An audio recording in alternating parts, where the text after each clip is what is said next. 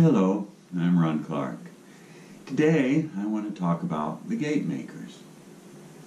This here is the only gate maker that I personally own, and it's called the monolith version, and it's big. It's two-sided.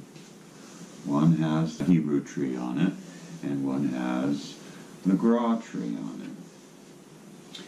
Now, the gate makers actually began as the very first tool I made called Tree of Life Meditation Altar. Here's a little picture of it.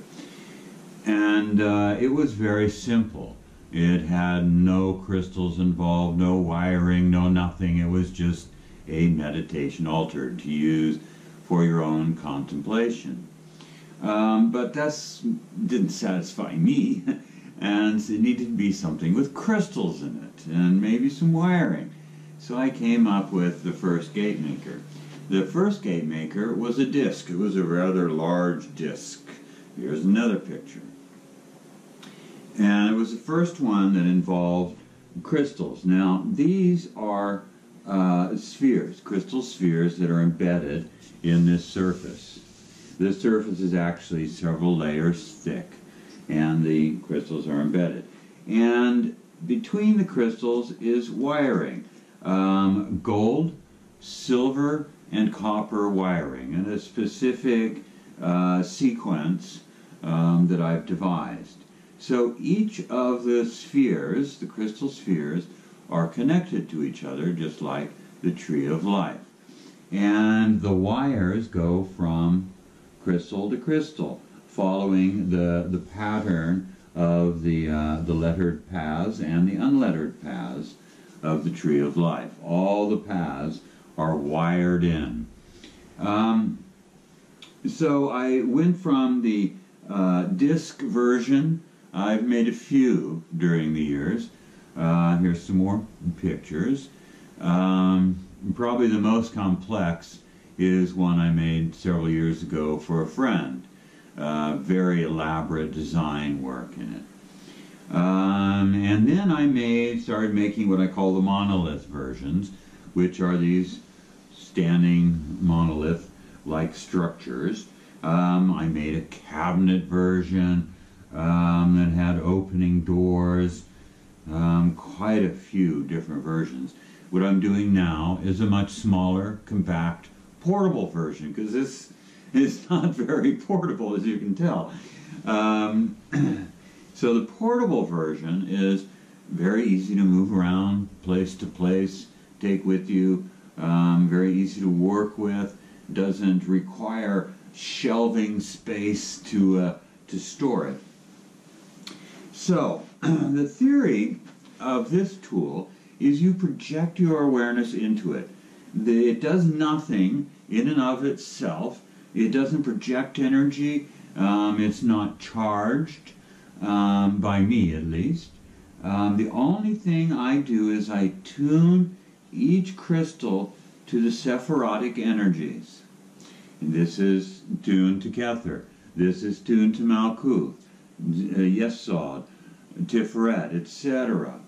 So the idea is you project your awareness into one of the spheres, and then you walk the path in your mind.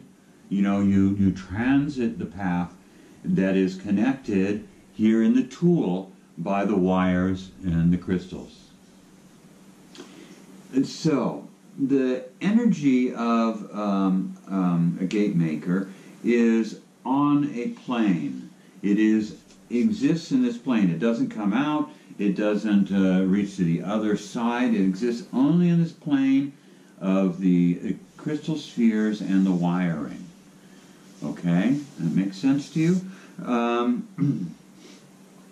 Now, it's really complicated to make these things. There's several layers of again, this is made of cardboard, the usual medium that I use. There's several layers of cardboard that each have holes for the Sephiroth cut into them, so that there's room for the spheres to sit into those holes, and then I inscribe them with little slits where the paths are, and lay in the wires. So the wires are underneath the surface here, connecting the two crystals quite physically. The wires touch the crystals. They make a physical connection between crystals, so that when you use the gate maker, there is a physical path to follow. So the idea is that you start, you energize, that you just put any energy you like into the crystals that are involved in the path of the gate that you're working. You energize the crystals, and then you project your awareness into the uppermost of the crystals, and then you travel mentally this connection. So the path of He, right here between Kether and Chokmah. You charge Kether, you charge Chokmah crystals, which have already been tuned to Kether and Chokmah. So adding energy to them just sort of excites them and empowers them, and runs energy along the wires between the two. So when you project your awareness in, you have this path already established between Kether and Chokmah, and you can experience it more fully and more readily. This is all that a gate maker does. It's not necessary for working the gates, but it facilitates their working. People who experience the gate maker say that the gate maker teaches them certain things, just by its structure, its nature.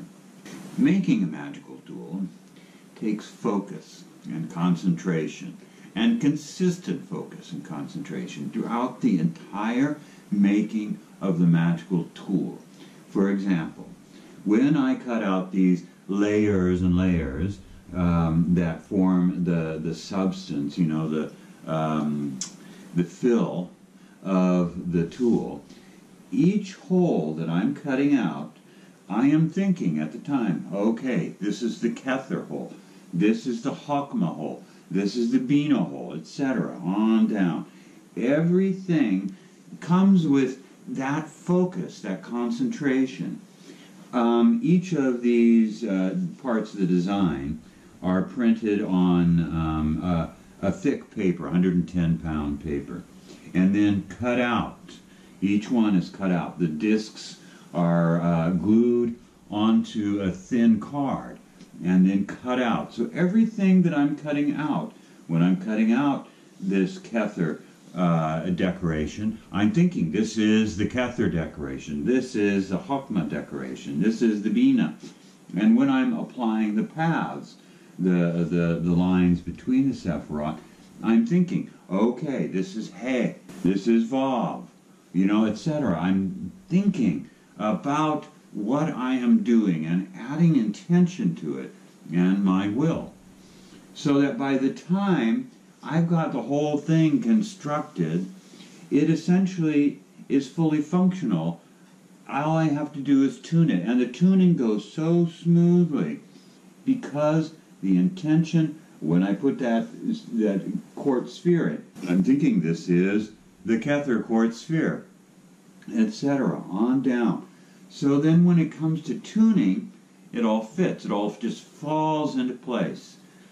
Now, tuning, how I tune these is I gather some of the Catholic brilliance. This is what I use in tuning, is the Catholic brilliance.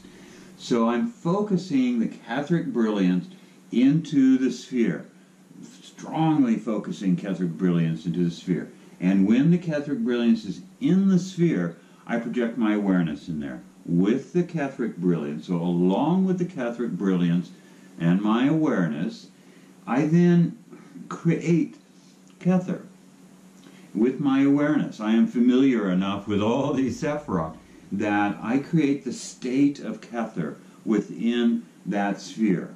And I impress it upon the body of the crystal itself, the physical, astral, and mental body of the crystal, So when I am done with my tuning, that crystal is permanently transformed at a physical, an astral, and a mental level so that it is Kether, it is Hakma, it is Bina, etc.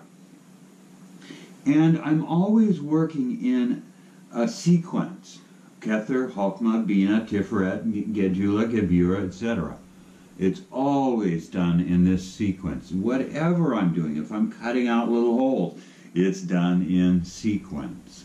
So all of these things are consistent throughout the making of the tool. And that is important in all magical tool making, that there is a consistency, a focus throughout the whole process. So that by the end, when it is a finished product, everything about this tool is made with the intention of the result. So by the time I am finished, it is the tree of life. It is what I have intended for it to be. That's the gate maker. Next time will be on the radiators, another tool that I'm famous for. In the meantime, there will be more gate makers in the world. There's quite a few of them already, but I will continue making the smaller portable gate makers for the future. Alrighty, bye-bye.